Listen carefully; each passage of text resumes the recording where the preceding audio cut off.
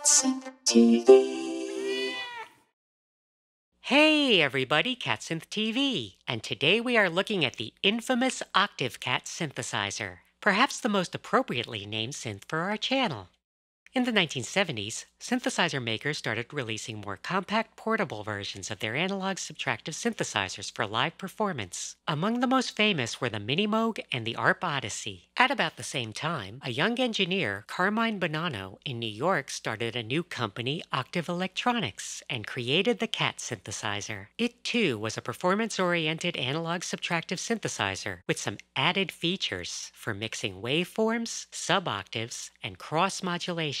Its compact form factor and keyboard bore quite a resemblance to the Arp Odyssey, so much so that Arp filed a lawsuit, though it was unsuccessful, and Octave came out with a new model, the Octave CAT SRM, with a different keyboard design. A later revision, the SRM2, added some new features. They also released a smaller one-oscillator model, rather appropriately named the Kitten. After an unsuccessful larger model, the Voyatra 8, the company renamed itself Voyatra and found success in the 1980s and 1990s with computer software and hardware. Of course, given the name, I had to have one of these unique synthesizers. This is a Mark I version. It was in need of some maintenance, but fortunately we were able to get it fully overhauled by our friends at Synthetic Dreamscapes, including QA manager Gracie. They stand on everything they do. The CAT is laid out in a manner that should be familiar to anyone who has used analog subtractive synthesizers of this era. VCO1 has controls to mix several waveforms as well as modulation and frequency controls. VCO2 has similar controls. There is the VCF with frequency and cue controls as well as modulation options. A VCA, a separate noise generator, transients aka envelopes, and some global controls including pitch and LFO. This instrument is a beast, and a bit funky in a good way. It definitely requires a bit of time to warm up, which we have already done. So let's give it a try, shall we? First, let's open up the filter and bring up the sawtooth on VCO1.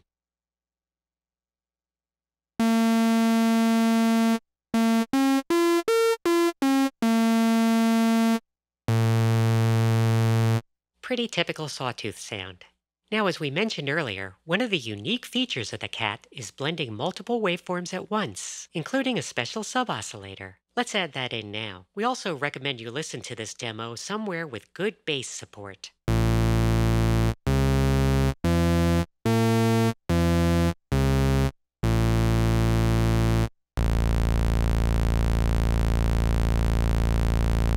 As you can hear, the sub-oscillator adds some nice punchy bass to the sound. If we bring down the sawtooth, we can hear that the sub is really a simple square wave.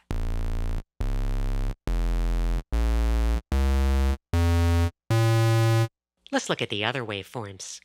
We have a pulse with variable width between square and impulse.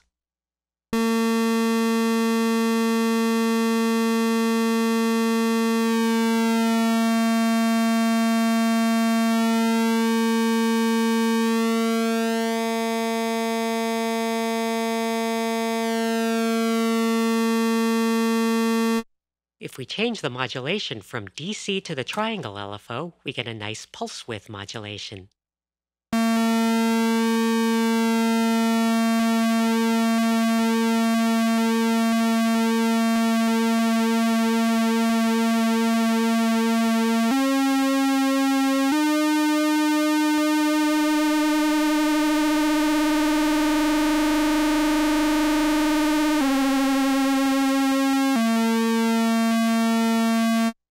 And finally, let's look at the triangle wave.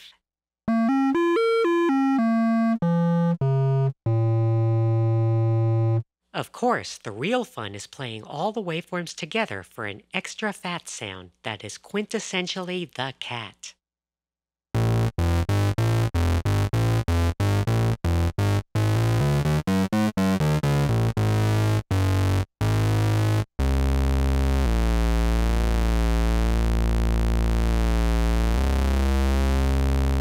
Nice. Now let's bring down everything except the sawtooth and bring up VCO2.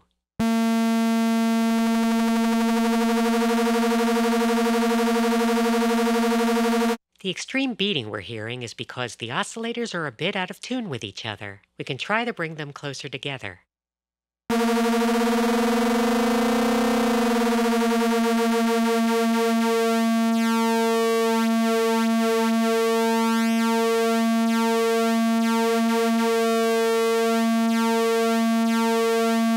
course, keeping a little bit of detuning gives us a richer sound. Now let's bring in VCO2 sub-oscillator and then VCO1 as well.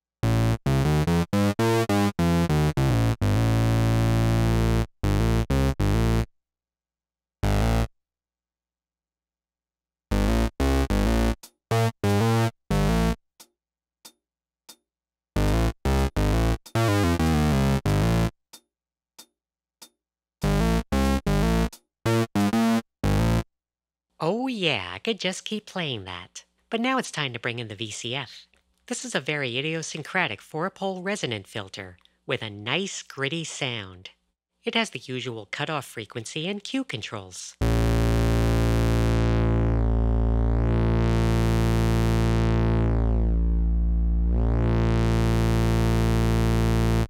Now let's increase the Q for a more resonant sound.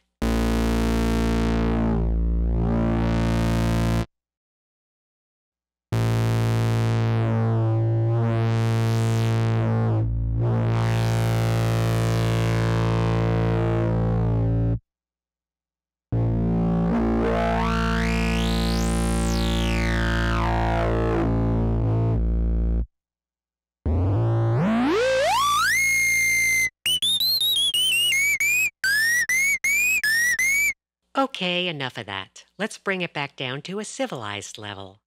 We can turn up modulation from the ADSR envelope to shape the filter frequency for that classic analog sound. Set the envelope.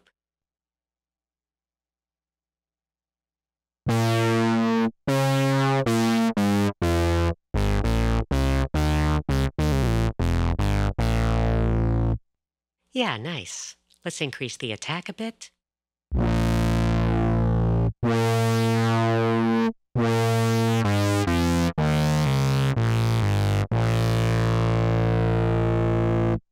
We can set the ADSR envelope to repeat, making it into an LFO of sorts.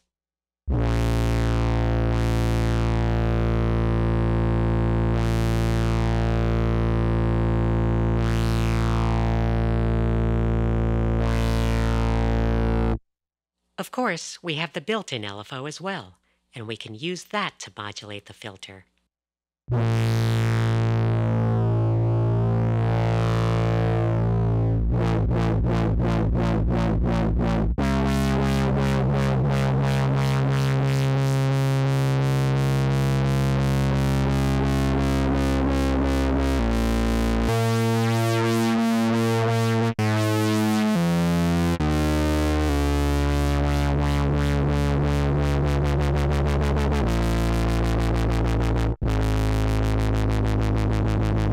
Switch to a square LFO for a different sound.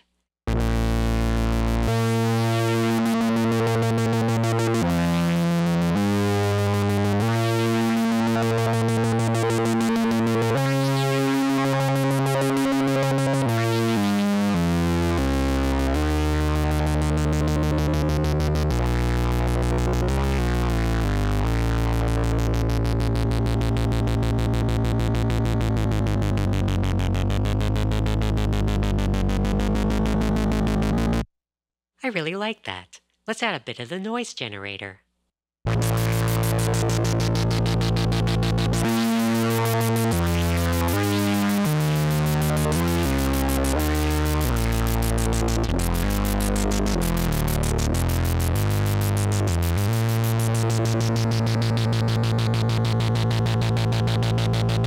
Oh yeah, I feel like I'm in a 1970s soundtrack. There is also a sample and hold feature, which uses the LFO to take samples from either the noise generator or VCO1. Let's use that to modulate the VCF.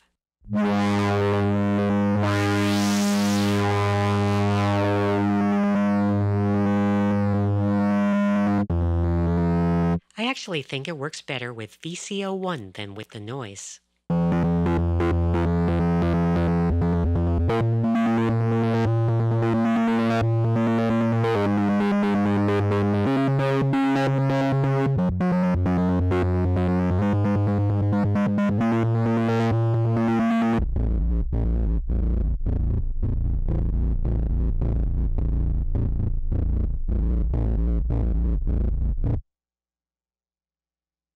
Okay, let's turn off modulation and go back to just sawtooth on VCOs 1 and 2. The CAT includes a sync function for classic analog hard sync between VCO2 and VCO1. Let's try it out.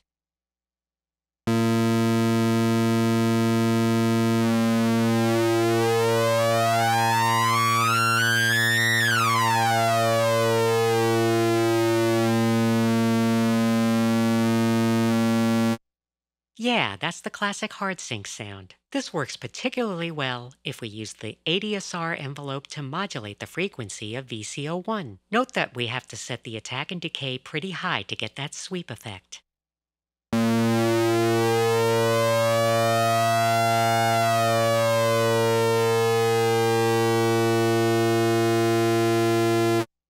We can simultaneously use the envelope for a filter sweep.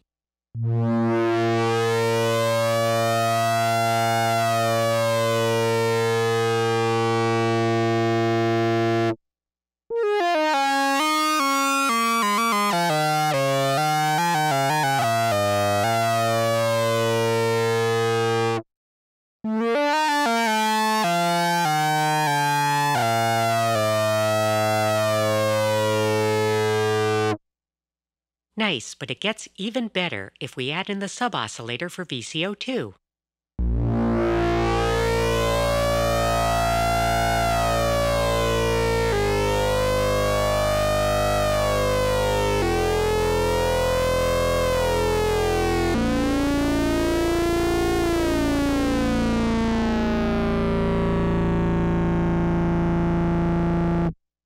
We can also add more waveforms to VCO1 to affect the sync character.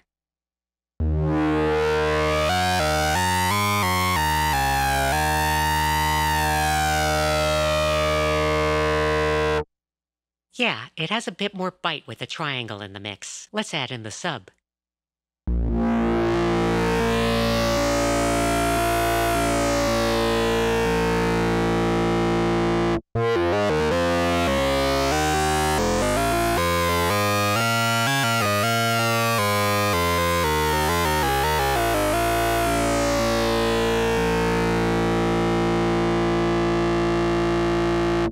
The square wave of the sub-oscillator gives the sync that bumpy quality that we just heard. We can also do frequency modulation. The simplest way to do this is using the LFO.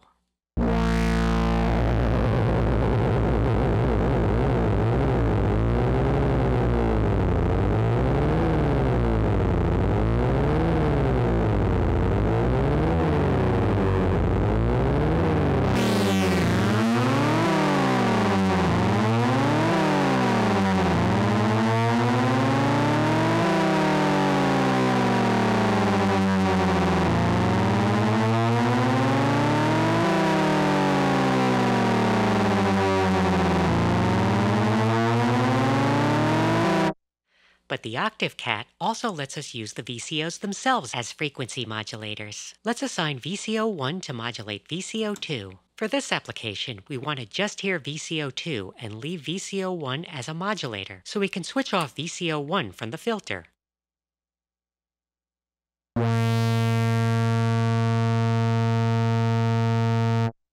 You know, this would probably work better if I actually turned up the modulation on VCO1.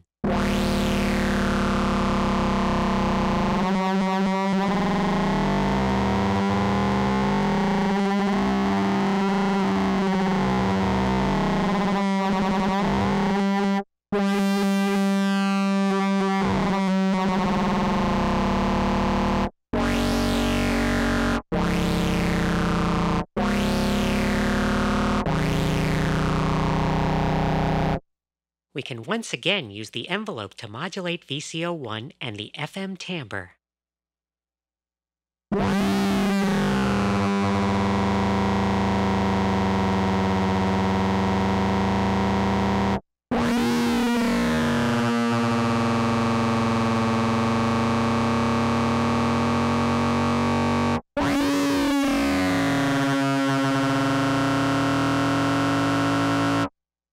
FM can be quite unpredictable, but we can make it even more so by using VCO2 to frequency modulate VCO1 at the same time as VCO1 is modulating VCO2.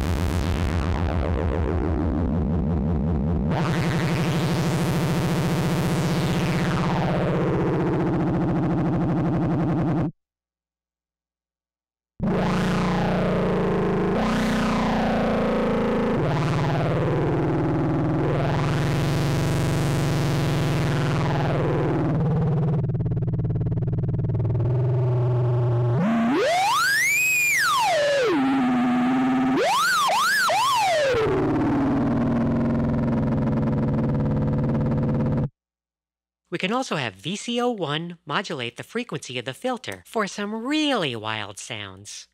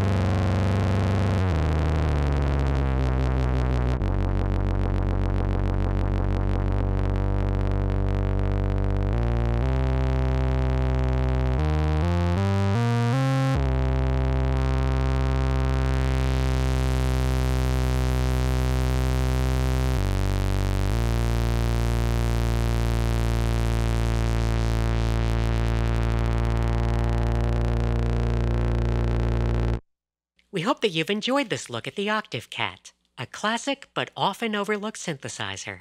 To find out more, check out the description below this video. Thanks for watching, and please subscribe to CAT Synth TV.